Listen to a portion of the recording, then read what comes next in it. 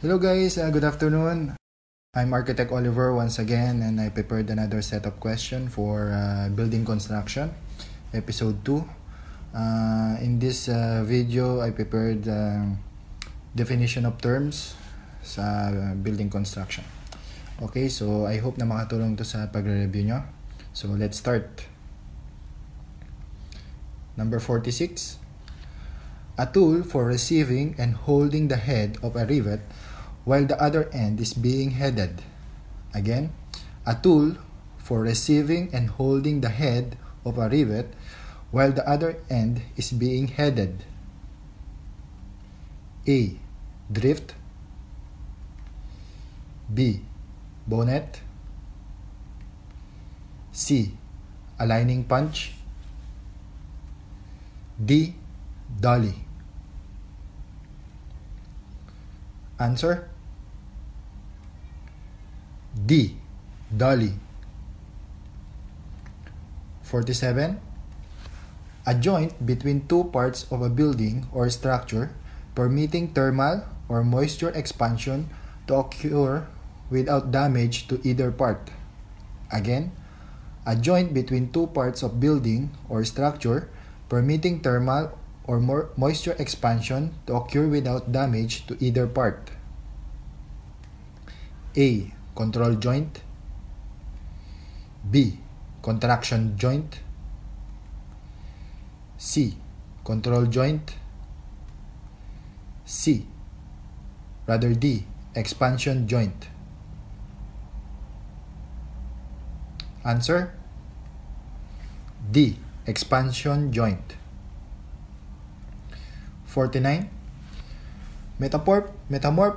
Metamorphic rock is a class of rock that has undergone a change in structure, texture, or composition due to natural agencies as heat and pressure, especially when the rock becomes harder and more crystalline.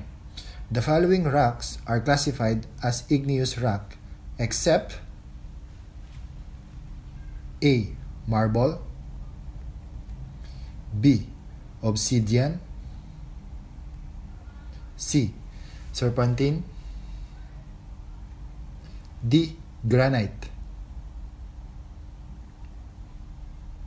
Answer: A. Marble. 50. In order to cut into tight gaps, what sawing tool is recommended to be used in cutting curves and holes in floors and roof for pipes which has a small knife-shaped blade that moves up and down? Again, in order to cut into tight gaps, what sawing tool is recommended to be used in cutting curves or holes in floors and roofs for pipes which has a small knife-shaped blade that moves up and down? A. Saber saw. B. Table saw. C. Radial arm saw. D. Portable circular saw. Answer: A. Saber saw. 54. A type of glass that contain a pattern texture impressed usually on one surface by a patterned roller. Again, a type of glass that contains a pattern texture impressed usually on one surface by a patterned roller. A. Vitreous colored plate. B. Cathedral and figured glass. C. Wired glass. D. Rough cast glass. Answer: B. Cathedral and figured glass. 55. For finishing accessories, what is the term for hand grip installed in a shower which may be used in steadying or supporting oneself? Again, for finishing accessories, what is the term for hand grip installed in a shower which may be used in steadying or supporting oneself? A. Steady bar. B. grab bar, C. support bar, D. brace bar. Answer B. grab bar. Number 1. The natural grade level of site is uneven, which is contrary to both landscape and building design intent. What type of excavator shall be used by the contractor to grade and level the ground? Again, the situation is the natural grade level of site is uneven, which is contrary to both landscape and building design intent. What type of excavator shall be used by the contractor to grade and level the ground? A. backhoe, B. scraper, C. compactor or roller, D. grader. Answer D. grader. Number 2. The soil investigation report demonstrates that the existing soil is unstable and has an inadequate soil bearing capacity. Which type of foundation is suitable for the proposed building structure? Again, the soil investigation report demonstrates that the existing soil is unstable and has an inadequate soil bearing capacity. Which type of foundation is suitable for the proposed building structure? A. deep foundation, B. shallow foundation, C. steel grillage foundation, D. none of the above. Answer A. deep foundation. Number 7. This type of joint is used for building wooden framework where great strength and rigidity are all important. It is made by cutting a hole or mortise in one piece and a tenon or tang in the second piece to fit the hole in the other. The tenon may extend fully through the other piece or only part of the way.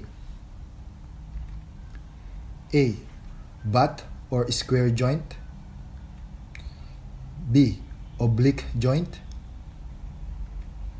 C. mortise and tenon joint, D. plain or lap joint. Answer C. mortise and tenon joint. Number 8. This occurs when the unsupported height is not greater than 10 times the shortest lateral dimension of the cross-section. Again, this occurs when the unsupported height is not greater than 10 times the shortest lateral dimension of the cross-section. A. short columns, B. tied columns, C. long columns, D. lateral columns. Answer B. short columns. Number 9. A watertight enclosure constructed underwater or in water-bearing soil and pumped dry to allow access for construction or repairs. Again, a watertight enclosure constructed underwater or in water-bearing soil and pumped dry to allow access for construction or repair. A. cased pile, B. cofferdam, C. caisson, D. mandrel. Answer B. cofferdam. Number 12. The contractor has provided precast planks driven side by side to retain soil and prevent water from seeping into the pit during the deep excavation of earth for basement. What type of shoring is used? Again, the contractor has provided precast planks driven side by side to retain soil and prevent water from seeping into the pit during the deep excavation of earth for basement. What type of shoring is used? A. Lagging. B. Sheet pile. D. Soldier pile. D. Planking. Answer? B. Sheet pile. Number 13. Are fabricated steel pipes provided with flat steel plates which hold a girder or girt and is filled with grout or concrete to prevent corrosion? Again, fabricated steel pipes provided with flat steel plates which hold the girder or girt and is filled with grout or concrete to prevent corrosion. A. Combined columns. B. Composite columns. C. Lally columns. D. None of the above. Answer? C. Lally columns. 14. A system of supports that enable an existing foundation to be rebuilt, strengthened, or deepened, especially the additional support required when a new excavation is adjoining property is deeper than the existing foundation. Again, a system of support that enables an existing foundation to be rebuilt, strengthened, or deepened, especially the additional support required when a new excavation is adjoining property is deeper than the existing foundation. A. Shoring. B. Underpinning. C. Pit method. D. Piling. Answer? B. Underpinning. 15. The ground elevation at any specific point on construction site, especially the ground meets the foundation of a building. Again, the ground elevation at any specific point on construction site, especially the ground meets the foundation of a building. A. Ground level. B. Fill. C. Level. D. Grade. Answer? D. Grade. 49. Horizontal timbers lay on concrete slab and to which flooring is nailed. Again, horizontal timbers lay on concrete slab and to which flooring is nailed. A. Strut. B. Sleepers. C. Joist. D. Batten. Answer? B. Sleepers. 29. Consistency or plasticity of concrete mix is measured with A. Slump test. B. Slump mix. C. Slump analysis. D. Slump cone. Answer? A. Slump test. 31.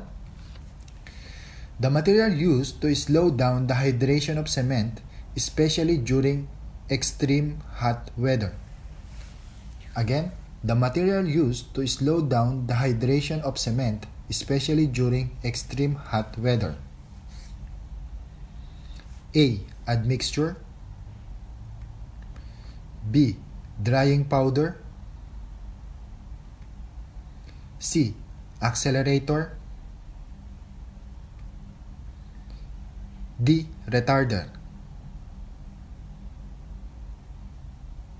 Answer: D. Retarder.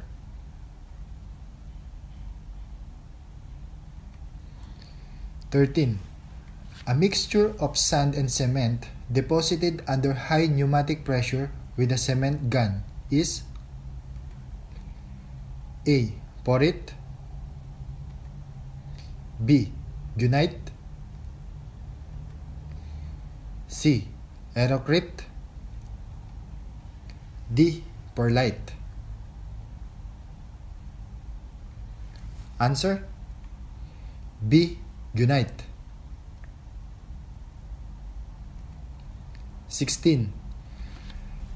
Threaded metal pins or rods with one end having the head and with the external thread on the other end that accept a matting nut. A metal block with a central threaded hole to receive a bolt or other threaded materials, and is used for holding together or secure different members or material after being inserted through holes. A. Bolts. B. Screw. C. Rivets. D. Tack screw. Answer: A. Bolts. 17.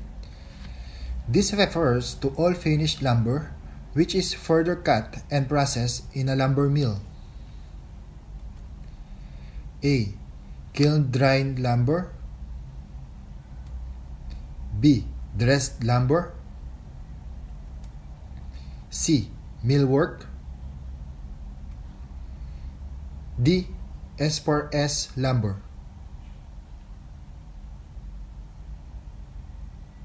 Answer: C. Millwork. 18. A type of floor that provides an elevated graded structural system above a solid concrete slab to create a hidden void for the passage of mechanical and electrical system. Again, a type of floor that provides an elevated graded structural system above a solid concrete slab to create a hidden void for the passage of mechanical and electrical system. A. Substructural floor. B. Basement floor. C. Raised floor. D. Utilities floor. Answer: C. Raised floor. 22. When concrete aggregate is forced below the surface, level with wood, screed, and given a flat finish is called. Again, when concrete aggregate is forced below the surface, leveled with wood, screed, and given a flat finish is called. A. Wood float finish. B. Wood floor finish. C. Tooled finish. D. Wood scratch finish. Answer: A. Wood float finish.